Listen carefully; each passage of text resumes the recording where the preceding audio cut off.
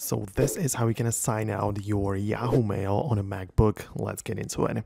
So at first, obviously, if you are signed in with Yahoo Mail and you are using the Mail app from Apple, the blue icon with like the envelope, right? In that case, you can open up the settings or the system preferences, and on the left panel, just scroll down and tap on Internet Accounts.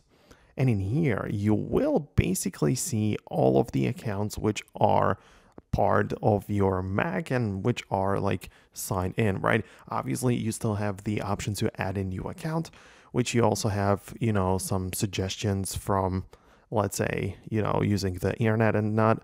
But you also have Yahoo, so it is possible that you have been logged in with your Yahoo email.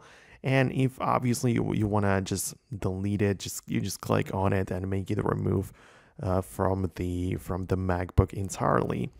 Of course, you need to keep in mind that you might be using a different mail client. So as you know, this is not the only way how you can access mail. And besides that, you can download a different application which can have like the, email accounts being added. And in that case, you will need to use the settings of that particular app in order to delete and remove the Yahoo Mail from your Mac completely. So as I said, it kind of depends and varies, but this is the easiest and most likely method which is going to help you.